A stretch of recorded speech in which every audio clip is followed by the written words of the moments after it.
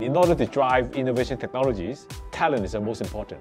So our job is to bring more talents into this area. We want to give more opportunity to bring in talents from all over the world so that Hong Kong becomes the international innovation technology talent hub.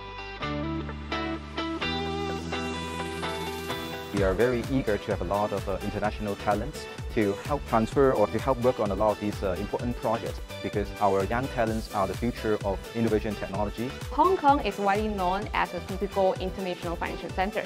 So I was curious about the transformation and the strong support by the government and the ecosystem. Working in Hong Kong has exposed me to situations that I maybe would never have been presented to. I was able to meet several entrepreneurs and hold conversations with individuals in top positions from various companies. They are more open, they always bring us some new ideas, some different approach. This is highly valued. It's allowed me to put everything I've learned into actual physical action. My supervisors, they've all taken my work very seriously and never undermined thoughts or processes ever.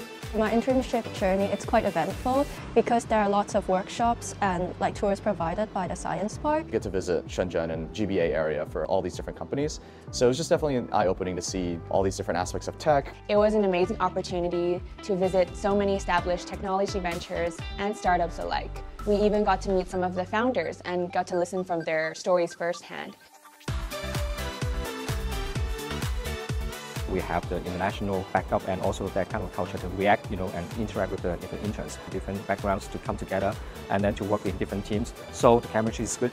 To meet a lot of international interns from universities all across the world and talk about our lives and our student lives and what we're doing here. NSL is home to most of the global interns, offering us an opportunity to really connect and to get to know each other. If you want to immerse yourself in a completely new culture, to be immersed in a lot of the vibrant tech scene around the world, this is definitely one of those places that you should visit. To not only develop skills, but also greater exposure to other parts of the world and the technological advances elsewhere. I will come back to Hong Kong and start my company or work here.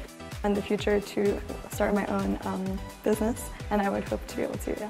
Hong Kong is now really open to technology innovation talents from all over the world. We want you to come and work here.